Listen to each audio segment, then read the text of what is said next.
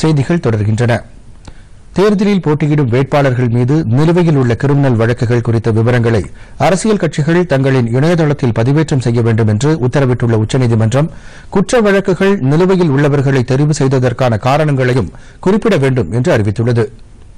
வேட்பாளர்களின் கிரிமினல் பின்னணியை வெளியிடுவது தொடர்பாக 2018ஆம் ஆண்டு செப்டம்பர் மாதம் உச்சநீதிமன்றம் பிறப்பித்த உத்தரவு முறையாக பின்பற்றப்படவில்லை என்று தெரிவித்து தொடரப்பட்ட நீதிமன்ற அவமதிப்பு வழக்கு விசாரணையின்போது இந்த உத்தரவை நீதிமன்றம் பிறப்பித்தது. அரசியல் கட்சிகள் இந்த விவரங்களை முகநூல், டுவிட்டர் போன்ற சமூக ஊடகங்களிலும் ஒரு மாநில மொழி பத்திரிகையிலும் ஒரு தேசிய பத்திரிகையிலும் வெளியிட வேண்டும் என்றும் நீதிபதி RF நாரிமன் தலைமையிலான அமர்வு உத்தரவிட்டுள்ளது.